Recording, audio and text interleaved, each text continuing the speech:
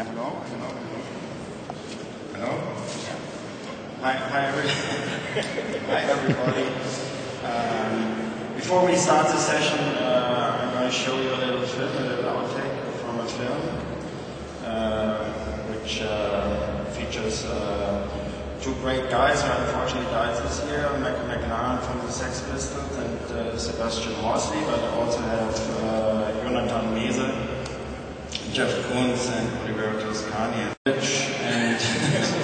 and we have Graham Fink. But before we get into the discussion about the barbaric taste and the barbarians and all that, I would like you to invite to see this little introduction.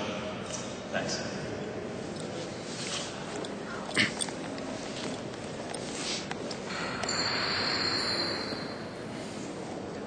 Every morning when I woke up, I sleep with a loaded gun next to my bed. I want to be reminded every morning that I'm making a choice. Art fair primarily to try to rid himself of his own barbaric taste. Well, I come here every year. I think my fourth year here, and for me it's just fantastic. I bring my camera and take pictures of a lot of work, and it gives me a lot of ideas. You know, it kind of fills my creative reservoir, and there are a lot of artists who are perhaps better suited to advertising their art.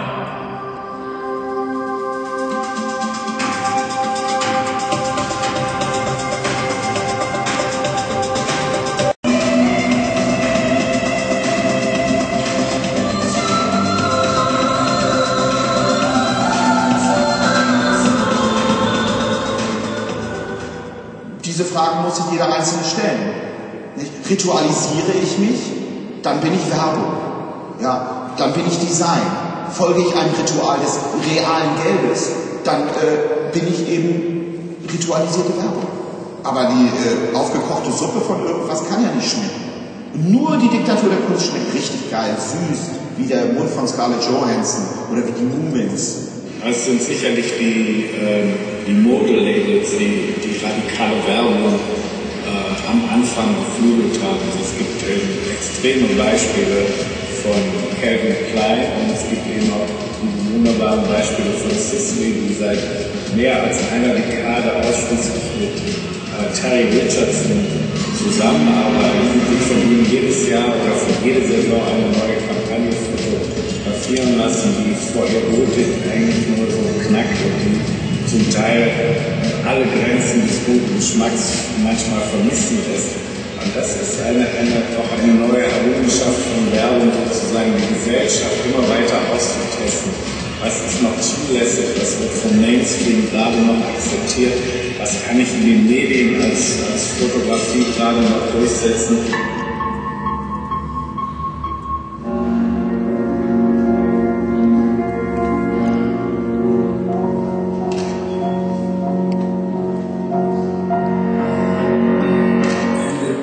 Just one morality. Morality has got nothing to do with art. You know, there's incredible art is against morality. I mean, sometimes I think what I like, I could be embarrassed. If I would do what I really like, I might end in jail. After September 11, I mean, you can't do any more art. I mean, they've done the best. That was the best art ever made.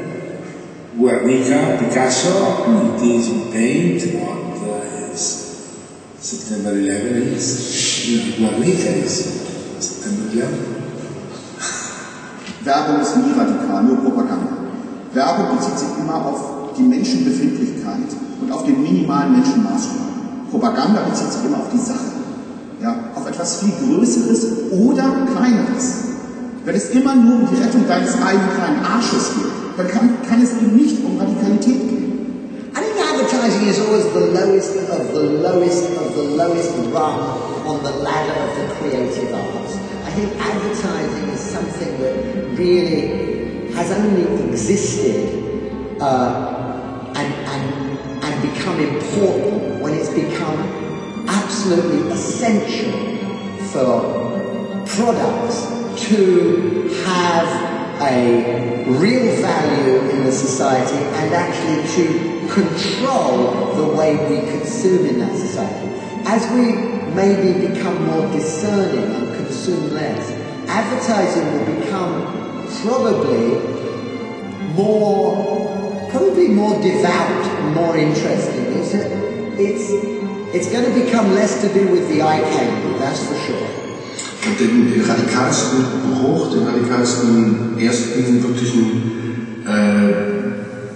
Schritt sogar fast gegen die klassische Hallmark-Kommunikation, die über den Heimwerker in den Mittelpunkt stellte, war sicherlich die Brixner Wagen-Kampagne.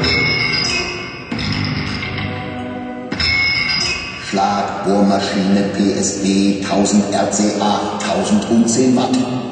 Mit integrierter Staubabsaugung, maximale Bohrleistung im Beton, 16 mm, maximaler Drehmoment, 17 Newtonmeter, Autolog, Bohrwinkelkontrolle. Hornbach, es gibt immer was zu tun, yippie, ja, yippie, yippie.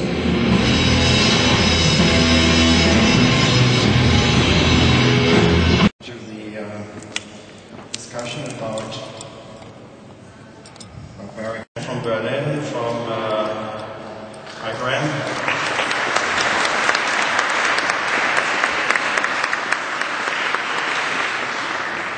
Hey, one more from Berlinovich, it's Guido Heffels. Yeah, so advertising with very taste. Graham, we heard Malcolm say about the Fries art fair that advertising people go there to cleanse themselves from their barbaric taste. What's your opinion? I love Malcolm McLaren saying that I have that barbaric taste from the original barbarian himself. It's such an honour. I've worked with Malcolm many times, once on the British Airways commercial, you saw a clip there, and he was indeed an incredible guy to work with, and whenever he sensed disaster, he ran straight for that disaster. He just pushed disaster and chaos at all times, and it was just brilliant to work with him. I remember he wrote the music for that. He took the classic Leeds track, Wackley, and we wanted him to do something interesting with it. And like most musicians would turn up with exactly a 30 or 60 second piece of music. That was 60 seconds. Malcolm turned up with a track that was 4 minutes long and said, there you go, man, it's in there somewhere. So he was just great. Yeah, that's certainly a milestone that you quoted as a British Airways commercial. It was directed by Hugh Hudson. By Hugh Hudson, yeah. Also a guy that does feature films. Now, Guido, you worked with crossovering art and advertising, and playing with it. Malcolm was always saying that advertising is always looking at art for inspiration. Is that true? Can we say there's a good-looking table that is advertising always looking to the art for inspiration? I would put it that way. I think in most cases, as I see it, advertising is stealing a lot from the art. And I prefer the way to steal a bit more from everyday life. So I think this morning I went to a Turkish supermarket and bought something which is really pretty. It says camel balls.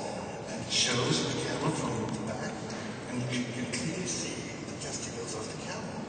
So this is, if one would take to taste it. Unfortunately, as you know, it was only able to buy 2, because testicles, things like that. I think you can, it's the inspiration that you get from it. And I think to have a taste of barbaric advertising, I think try it.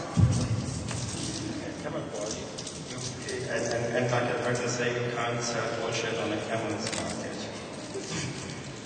Anyway, the original. Yeah, I went to Oman to shoot on the camel's market. So, but we can also see it the other way around, can't we? When we see the private gutsy advent of the 70s and 80s, that aren't they the real? Gently replaced by overeducated beta females and males that have degrees in media studies, but basically gutsy at all. I'm still looking for some advertising hooligans that create a kind of fear among the people that are doing the worst jobs. And maybe, I think, looking at everyday's life, at your personal life, I think this could be the best experience that you have. It's the best inspiration that challenges you for doing a better job. So is advertising in the need of, let's say, totally drunk hordes of barbaric advertising, people invading, such fucking freezing? I think, I'm often a big man. If you're looking for a job, holding my creative department, as a mixture, how fantastic is that?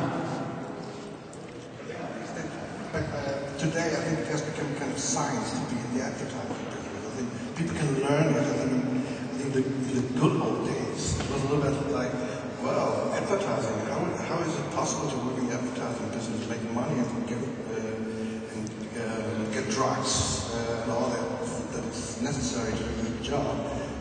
It was cool to be in the advertising business in those days, but today it's a little bit different because people learn it, they want to be part of the advertising community, and I think this makes this whole business a little bit lame.